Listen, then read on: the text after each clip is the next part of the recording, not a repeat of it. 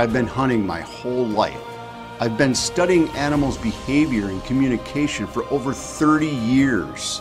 And about 2 decades ago, I founded a company, Illusion, to create game call systems so you could talk to animals. And now it's time to share that information. Welcome to Deer Society's Calling Tips.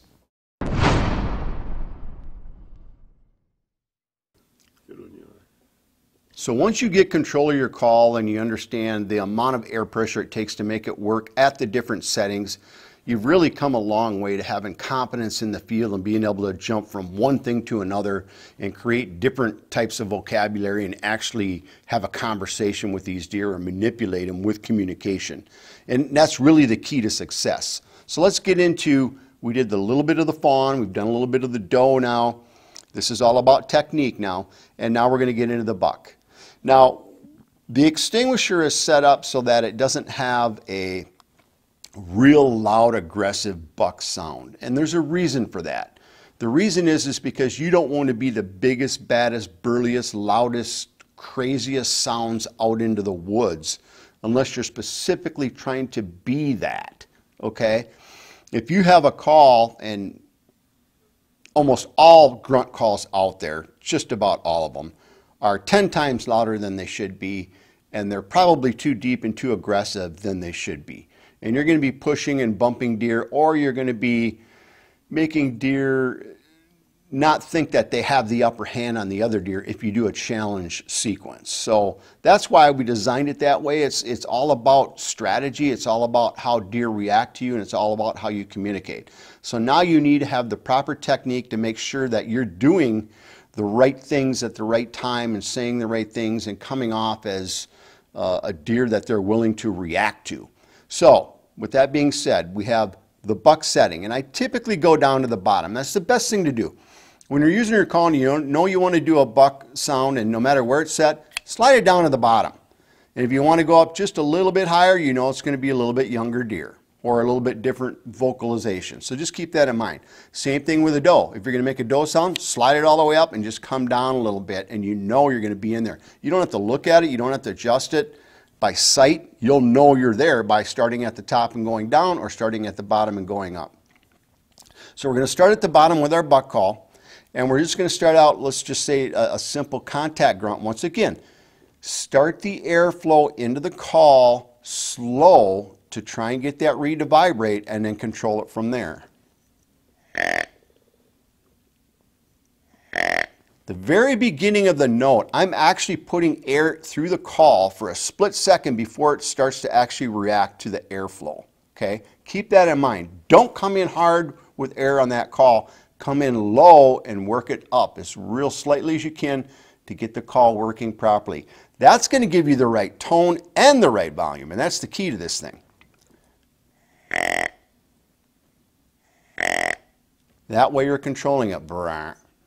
Once again, that's a monotone sound. You notice as I increase the air pressure, I get a little bit of pitch change into it. That's without any inflection, so you want to use that to your advantage along with the inflection to make your grunt sounds like a contact grunt.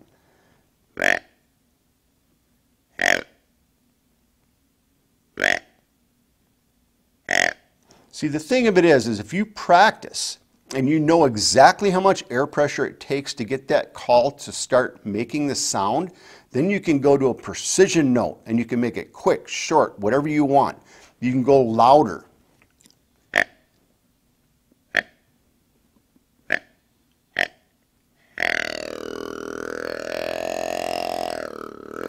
Now there's some variation. Now let's talk a little bit about buck sounds and variation and technique when it comes to that. Now you just saw a bunch of different things that I just did there. I did a quick little grunt, I did a monotone grunt, I did a grunt that had some higher pitch with airflow, which really increased the volume is what was happening there. But if you want to learn how to control your call with inflection and with volume, you have to be able to control the airflow, and you have to be able to control your hand and understand how much pressure to put on that reed to get those sounds. I hate to be a broken record, but that takes practice. So let's do some buck sounds. Here's some different variations of buck sounds with simple grunts.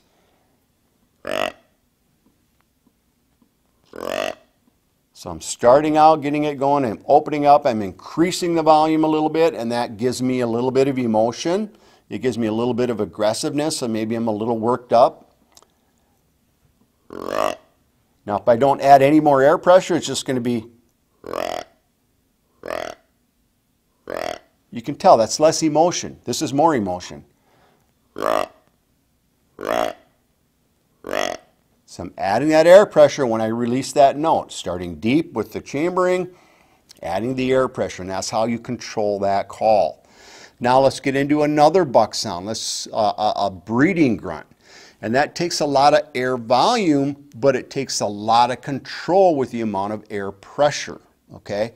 So I'm starting out with a deep breath, a lot of air volume in my lungs, and I'm starting out with a slow air pressure, and as I release and I open, you'll see a higher pitch, you'll get more volume, you'll get that aggressiveness, and then I come back down, okay?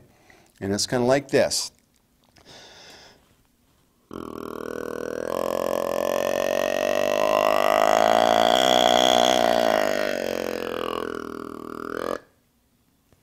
Once again, you're starting natural, you get up, now you're going to and actually get a distortion on the reed. So you're getting a distorted sound at its peak because I'm putting that much air pressure on it. And then I start backing the air pressure down as I chamber and close down, and you'll get that mellow, deeper kind of burly grunt at a finish. And that's a typical breeding grunt. Once again, practice this stuff, okay? Now, we talked about the breeding grunt and the call started to peak out, and I put in extra air pressure and I could feel some of that distortion in the call, okay? You want to be able to control that. You want to be able to control that with your call and just do what we call a growl or a roar sound. And this is an extremely emotional call, but you want to make sure that you know how to control that because there's a time to throw that out there that could really be effective for you. And so let's talk about how we get that. We're just going to open it up and we're just going to go start out with a low, and I'm going to just increase that air pressure real quickly, and then I'm going to shut it off real quickly. So it's kind of like this.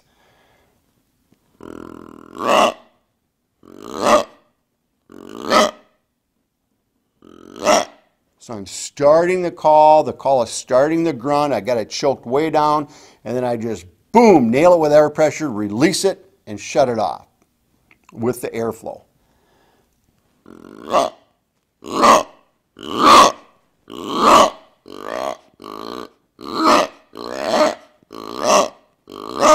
Those are all sounds that a buck might make if he's worked up, he's in a fight, he's chasing a doe. I've seen them use this sound many different times in different situations. I was at a deer farm and I heard it when they were giving them shots. So they were freaked out and they're like, "Roh!" making that crazy sound. I've seen deer do it out in the natural, wild deer do it in the woods where they're on a doe, a hot doe, and she would sit down in some heavy cover and he couldn't get her up because he's trying to get her up. He wants to breed her. And she's ready, he knows she's ready, and he's just frustrated, and so he'll just kind of, "Roh!" He'll do that sound to try and do it like a little mini charge.